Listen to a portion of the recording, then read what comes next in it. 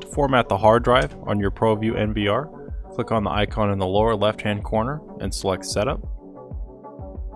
You'll need to log in with the NVR's current password. Once the menu is open, select Disk under the device category. This screen will show the information on the hard drive. It'll show you how much free space is left and how much total space is on the drive. At the bottom, there's an option for Overwrite set to Auto.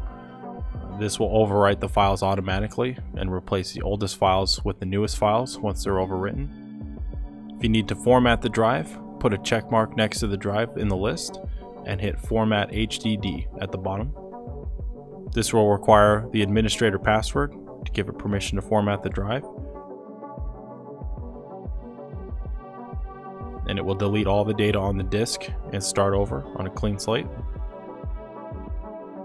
Once it's done formatting, it should go right back to recording according to the schedule that's been set on the unit.